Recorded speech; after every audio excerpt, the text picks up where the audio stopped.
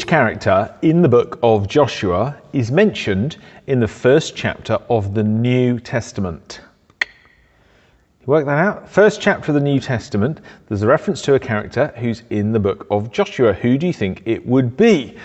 Well, I'll put you out of misery straight away. I'll tell you, it is not Joshua. In fact, it's not even an Israelite at all. It's certainly not a leader. It's not a man, there's a bit of a clue there. And it's someone whose morals you might think are a little bit questionable because she's a prostitute. And her name is Rahab. And she's in Matthew chapter 1, verse 5, we're told, in the genealogy of Jesus, Salmon, the father of Boaz, whose mother was Rahab. Boaz, who was one of Jesus's ancestors, who was the great-grandfather of King David. Boaz married Ruth. Perhaps you remember the story of Ruth. Well, Boaz's mother was Rahab, a prostitute from Jericho, who features in this story in Joshua chapter 2. I've condensed the story a little bit because it's quite long, but you might read the whole thing. Joshua chapter 2, verses 1 to 21. Now, just a reminder that Joshua has been appointed as the leader to bring God's people into the promised land. But the land is already inhabited by the Canaanite nations, 7 strong, powerful nations, and therefore Israel is going to have to displace them. How is that going to happen? Well, here's how the story starts in Joshua chapter 2. Then Joshua, son of Nun, secretly sent 2 spies. Go look over the land, he said, especially Jericho. So they went and entered the house of a prostitute named Rahab and stayed there.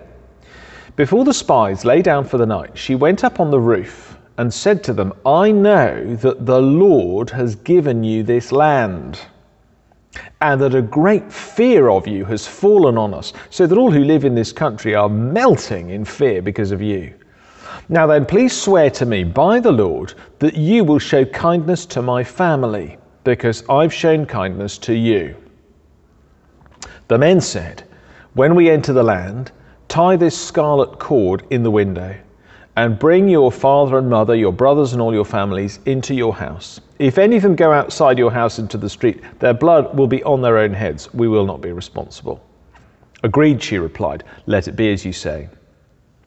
So she sent them away, and they departed, and she tied the scarlet cord in the window. Rahab, the prostitute from Jericho, who becomes an ancestor of Jesus. How on earth does that happen? Well, the point is she gets built in, brought in, grafted into God's people, the Israelites, because faced with the invading force of Israel, she sides with God's people and not with her own people. And in talking to the spies, she has this basic but still clear expression of her own faith. She says, I know that the Lord has given you this land. I mean, it's amazing that she even refers to him as the Lord. She doesn't say your God or the God of Israel. She says, I know that the Lord has given you this land. I know we're going to be conquered, but I want to be part of your side. I want to be with the Lord and to have him with me. And the spies agree. And what they do next, I think, is a really beautiful reminder of the Passover. You remember how in the Passover, the night that God's people left Egypt, they had to paint the blood of a lamb on the lintel and the doorposts of their houses so that the angel of death would pass over their houses and the destructive plague would not touch anyone in the house.